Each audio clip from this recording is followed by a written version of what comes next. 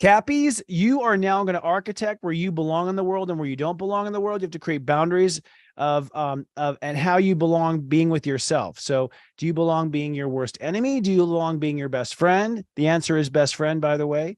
Do you belong being your worst conflict? Is it your own self? Like, how do you belong sitting with yourself? Where is your friendship with yourself? That's where the boundaries have to be rock solid. You got to be darn clear of where you need to be with yourself, where the Aquarius line is, vibing how you vibe. So you have to be very clear on your vibe, the vibe you have in yourself. You've got to lock down that vibe and hit lock and make sure that your inner vibe stays the same and that you architect a vibe based on your heart, because the lunar eclipse at 5 degrees Taurus is there's something undermining your self-love.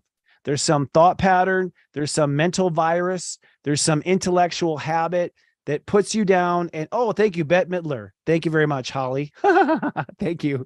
She's a very good example of a successful Sag. Yeah, she just claims it. Like she claims what she wants. But back to Capricorns, your self-love, and for Capricorn risings especially, your self-love is somehow corroded by your mental process. So you've got to get rid of whatever that mental issue is, and that's what this eclipse is about. Venus in the high degrees of Virgo says it's time to open up to your calling in life. It's time to open up to your life purpose. It's time to open up to what you believe about life and where your passion is for life. So it's time for you to open up and live according to your purpose. And that purpose may be very different from what you started out for back in 2008 when Pluto into Capricorn. I think with Pluto and Capricorn, Capricorns have really changed their life purpose in a dramatic way. So it's time to open up to your life's purpose.